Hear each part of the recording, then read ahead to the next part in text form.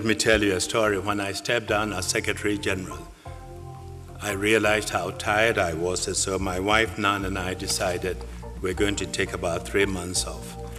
We borrowed a friend's house in the Como region in Italy, and I decided we didn't want television, radio, or newspaper.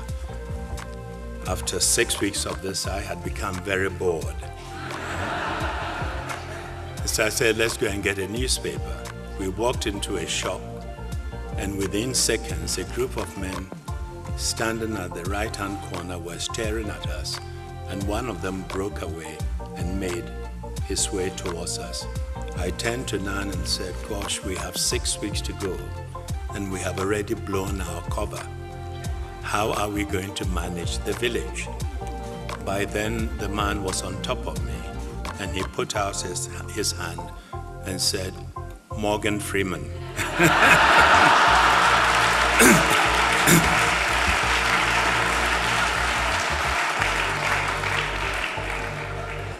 May I have an autograph? And I said, sure. So I signed Kofi Freeman. He was very happy, trotted off. And we were also very happy. We could continue our holidays incognito and continue.